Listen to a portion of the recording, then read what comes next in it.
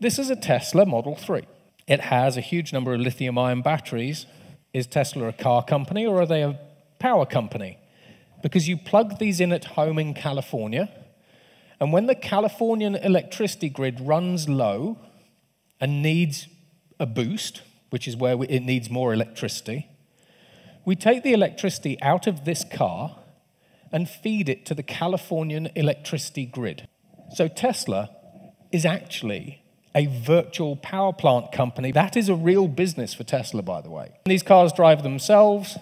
Tesla becomes a taxi company. Tesla and SpaceX also own an increasing number of thousands of low Earth orbit satellites. So you'll buy your Tesla, and Tesla will say, would you like us to provide your home broadband with that? And then you say, yes or no. So Tesla could end up being your communications provider.